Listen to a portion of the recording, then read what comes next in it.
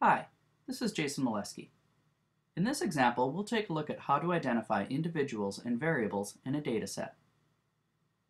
Census at School is an international project that collects data about primary and secondary school students using surveys. Students from around the world have taken part in this project since the year 2000.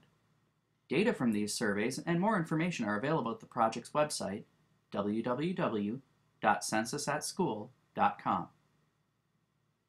The authors used the site's random data selector to choose 10 Canadian students who completed the survey in a recent year. The table below displays the data. For this example, the first thing we'll want to do is identify the individuals in the data set.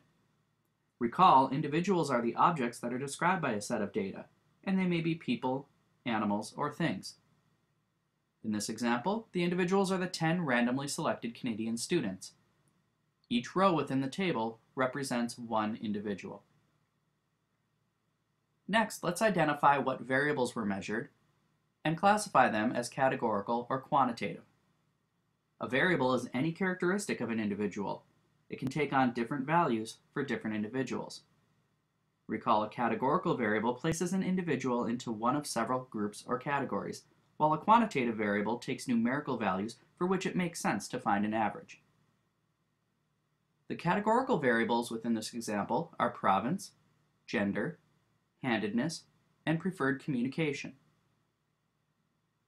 The quantitative variables are the number of languages spoken, height, wrist circumference, and the time it takes to travel to school.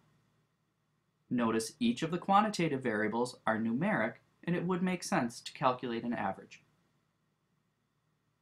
Finally, let's describe the individual in the highlighted row.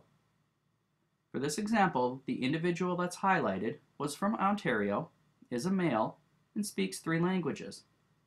The student was left-handed, is 150 centimeters tall, has a wrist circumference of 100 millimeters, and prefers to communicate via internet chat.